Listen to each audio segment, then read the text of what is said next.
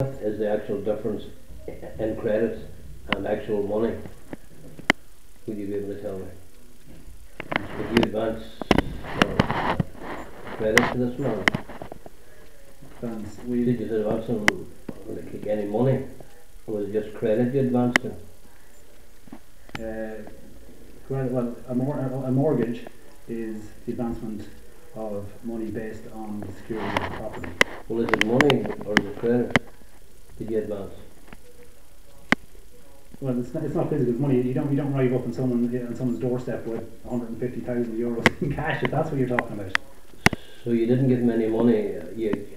Did you advance? Are you trying to be? I don't know where you're trying to get at. I'm just asking you a simple question. Okay. Well, you have told us that you're working with KBC Bank. You're a field officer. I'm asking you a simple question. I often wondered what is the difference in credit and money. They're one and the same thing when it's a loan you're basing a loan. So what are you basing a loan on? Are you basing it on credit or are you basing it on actual money? You did say that you didn't come up and give the man any money. Yeah, I said physical cash, but there is yes, it is money. Credit, it's a loan of money that you're giving to someone to purchase a property.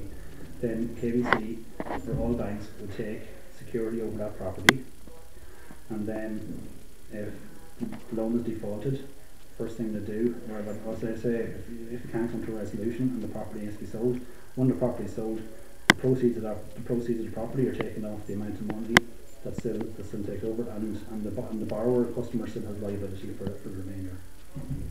So for argument's sake, if someone has a loan of 200,000, mortgage of 200,000 out with us too, and then the property is sold, there's sold for 150,000, there's still a shortfall there of 50,000 after the property is sold, then there's liability for the remainder there.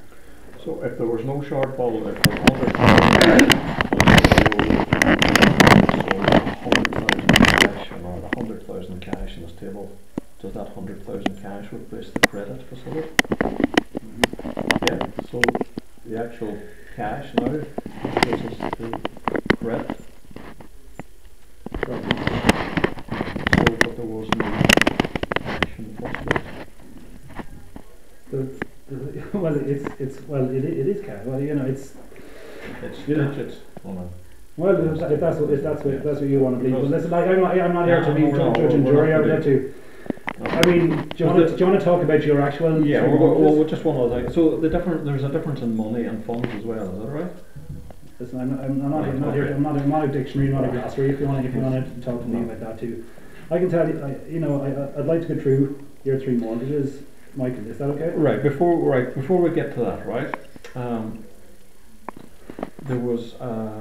Sorry, just my notes. Can I just take your name? This is Michael. He's my contracts manager. Michael. This is Thomas. He's my quantity surveyor. Okay. What's your surname, Michael? No, I don't. You need to know that my name is Michael. But but I mean, you know my name and all the rest. So if you're asking me questions, I'd like to know your name. My name is Michael.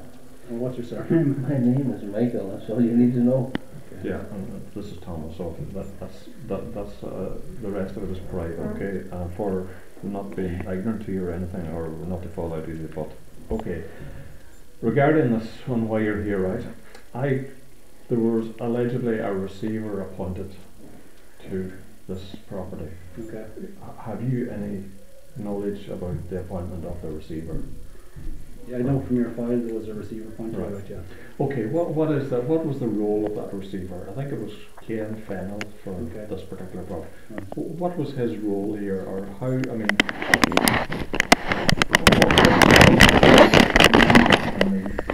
is his operations?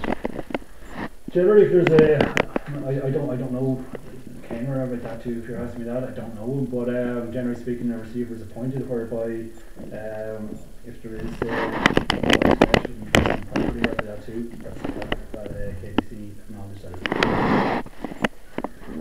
there's no payment going into paying off the mortgage, then a receiver can be appointed to. So I'm just talking about the receiver's obligations towards me, because he's meant to be in an independent role, working for both you and me, right, without any bias, and I get informed that somebody knocks on his door